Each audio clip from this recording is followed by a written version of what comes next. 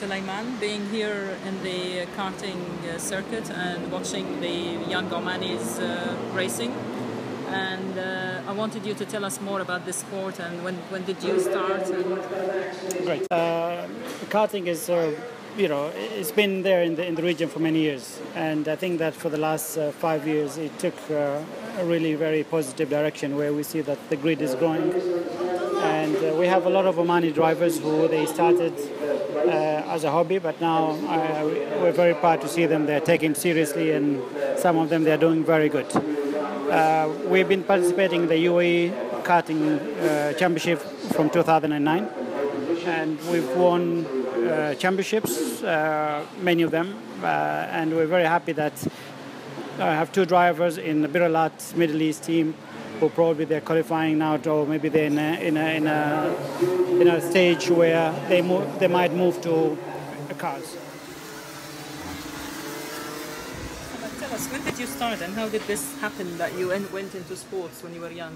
The beginning? I started quite late in my age. I mean, I was studying in the States, doing my bachelor degrees in San Diego, California, and I started riding bikes on the streets and in the mountains. And then a guy I met, he was from England.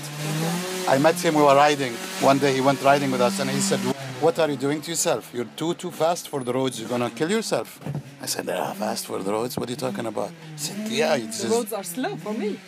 Well, I mean, going up mountains and stuff. And I was actually racing with, riding with top riders who were racing before. So this guy, Ben, convinced me, he said, go to a racetrack, try it. I said, what? So I said, okay.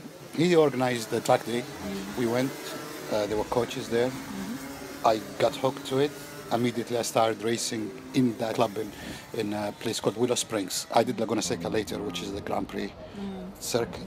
And I did, in my third novice race, I won novice, and then they had to get me out of novice and move to the professionals. Then I graduated, went to Oman. There was a go-kart track in Oman. I was old for it. So my boss said, there's a go-kart track here. This is okay, it's not as fast as bikes and stuff. Come race a bit in cars. I said, ugh. Anyways, he bought me a kart, and we went and started racing immediately, won the championship first year.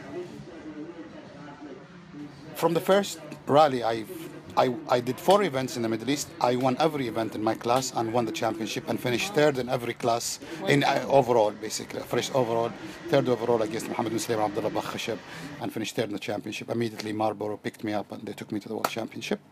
Wow. And I did 98 in the World Championship, 2000, 98, 99, 2000, 2001 in the World Championship.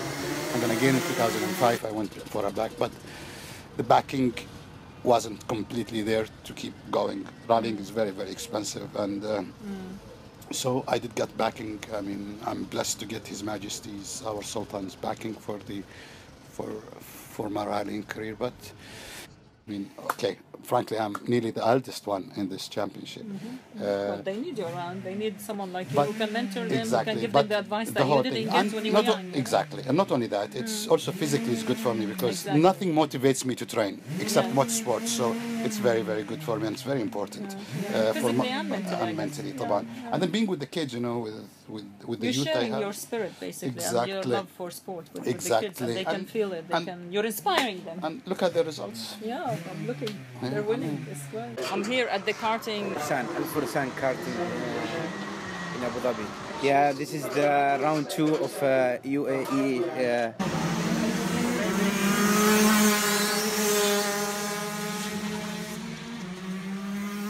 And you told me that you have 3 kids already who are racing in here. Yeah, I have Shihab Al Habsi in Minimax, and Hamad Al Habsi is in Micromax, and Abdul Wahab Al Habsi. He's the youngest. The youngest is Abdul Wahab. He's 5.5 years old. Wow. Rotax Max Challenge, round 2. It's going to be here in Al Fursan.